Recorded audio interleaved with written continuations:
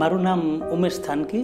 હું Nawanagar nature club જામનગરમાં મંત્રી તરીકેની ફરજ નિભાવું છું.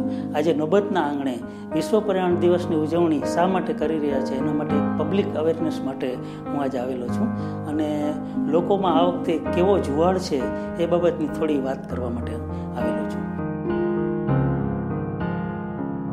વિશ્વ પર્યાવરણ દિવસ છે એ યુનોએ 1972ની અંદર એનો સ્થાપના કરેલી અને ત્યાર પછી 1974થી આ દિવસની ઉજવણીની શરૂઆત થઈ.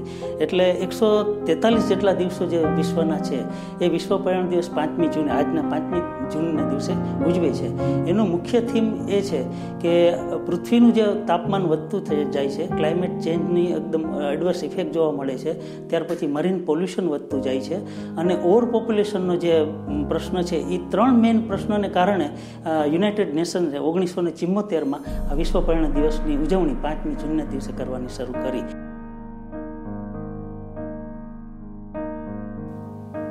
આપણે ભારત દેશના વૃક્ષોની સંખ્યાની જો વાત કરીએ તો એક સર્વે એમ કહે છે કે ભારત દેશની અંદર એક વ્યક્તિએ 28 વૃક્ષોની એવરેજ છે, જે વિશ્વના અલગ અલગ દેશોના પ્રમાણમાં બહુ જ ઓછી ગણાય. આપણે જો કેનેડાની વાત કરીએ તો 8,953 વૃક્ષ એક વ્યક્તિએ છે. તો આટલી બધી વૃક્ષોની જો સંખ્યા હોય તો જ કાર્બન ડાયોક્સાઇડનું શોષણ થાય, વધુમાં વધુ ઓક્સિજન છે એ મળે અને ક્લાઇમેટ ચેન્જની જે આપણે પ્રતિકૂળ અસરો છે એને આપણે ઘટાડી શકીએ. તો આ વસ્તુ વધારવા માટે આપણે લોકોમાં જાગૃતિ કેળવવી બહુ જ જરૂરી છે.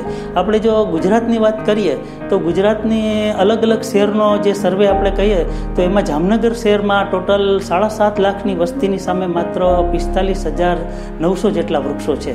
તો એ જો આપણે રેશિયો કાઢીએ તો દર 15 વ્યક્તિએ માત્ર એક વૃક્ષ છે. તો આ રીતે જોતાં આપણે આપણા શહેરની અંદર વૃક્ષોની સંખ્યા વધારવી બહુ જ જરૂરી છે.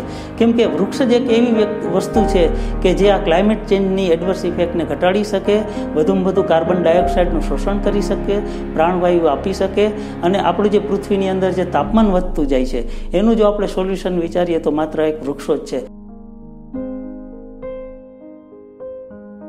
યુનાઇટેડ નેશન્સ દર વખતે વિશ્વ પર્યાવરણ દિવસની ઉજવણી અલગ અલગ થીમની સાથે ઉજવે છે.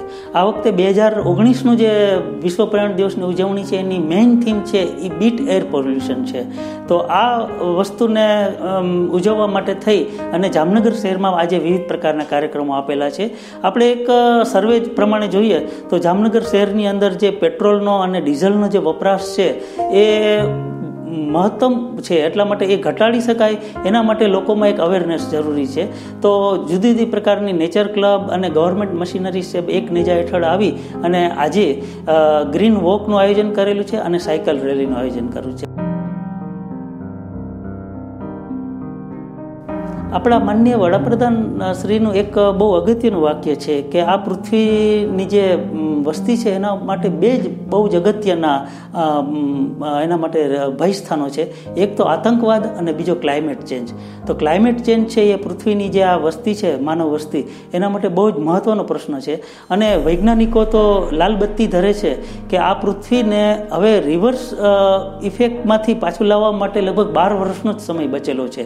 12 વર્ષની અંદર જો આપણે એટલા બધા વૃક્ષો નહીં વાવીએ, પોલ્યુશનને કંટ્રોલ નહીં કરીએ તો આપણી જે ભાવિ પ્રજા છે એને આપણે આની એડવર્સ ઇફેક્ટથી બચાવી નહીં શકીએ. અને આપણા જે પૃથ્વીના ઉત્તર અને દક્ષિણ ગોળાર્ધના જે ગ્લેશિયર્સ છે એ પીગળતા જાય છે, સમુદ્રનું લેવલ વધતું જાય છે અને કાર્બન ડાયોક્સાઇડ અને જે ગ્રીન હાઉસ ગેસીસ છે એનું પ્રમાણ વધતું જાય છે. એની આ બધી ઇફેક્ટ છે. ઓઝોન ડિપ્લીશન છે એ પણ હવે બહુ જ મહત્ત્વની વસ્તુ છે. તો આ બધી વસ્તુને કંટ્રોલ કરવા માટે આજ વિશ્વ પર્યાવરણ દિવસની ઉજવણી છે એ લોકોમાં આપણે અવેરનેસ માટે ઉજવીએ છીએ. લોકોને આની ગંભીરતા સમજાય અને આપણી ભાવિ પેઢી છે એને આપણે આની એડવર્સ ઇફેક્ટથી બચાવી શકીએ એના માટે લોક જાગૃતિ કેળવવા માટેનો આજે એક બહુ જ મહત્ત્વનો દિવસ છે. એટલા માટે લોકો આજે એકઠા થઈ અને અલગ અલગ પ્રોગ્રામ આપે છે અને અલગ અલગ કાર્યક્રમ કરે છે. હમણાં જ વોટ્સઅપમાં આપણે જોયું હતું એક મેસેજ કે વિશ્વની અમુક યુનિવર્સિટીઓ છે એમને એમ નક્કી કરેલું છે કે યુવાનોને ડિગ્રી સર્ટિફિકેટ ત્યારે જ આપવામાં આવશે જ્યારે એ લોકો 1 મહિના માટે વૃક્ષારોપણ ને પર્યાવરણની પ્રવૃત્તિઓ કરશે. તો હવે ભારતમાં પણ આ વસ્તુનો અમલ કરવા માટેનો સમય પાકી ગયો છે. આજના યુવાનો, મારી ખાસ યુવાનોને મારી એક સલાહ અથવા તો માર્ગદર્શન આપું છું કે તમારે ભાવિ પેઢી માટે જો એડવર્સ ઇફેક્ટમાંથી એને બહાર લઈ આવી હોય તો વધુમાં વધુ વૃક્ષો વાવવા પડશે અને વધુમાં વધુ સાયકલનો ઉપયોગ કરવો પડશે. કારણ કે આપણે જેટલા વાહનોનો વધારે ઉપયોગ કરીએ છીએ એટલો ડીઝલ અને પેટ્રોલના ધુમાડાને કારણે આપણા પૃથ્વીનું તાપમાન વધતું જાય છે, કાર્બન ડાયોક્સાઇડનું પ્રમાણ વધતું જાય છે, કાર્બન મોનોક્સાઇડ પણ એક ગંભીર સમસ્યા છે. તે બધાના સોલ્યુશન માટે સાયકલ છે એનો ઉપયોગ વધારે આજના યુવાન પેઢી અને બીજું વધુમાં વધુ વૃક્ષારોપણ કરે. આ 2 વસ્તુ ઉપર જો કોન્સન્ટ્રેશન કરવામાં આવશે તો આપણું જે આ વખતેની 2019ની થીમ છે કે બીટ એર પોલ્યુશન, તેને આપણે મહદઅંશે આપણે એની એડવર્સ ઇફેક્ટને આપણે ઓછી કરી શકશું.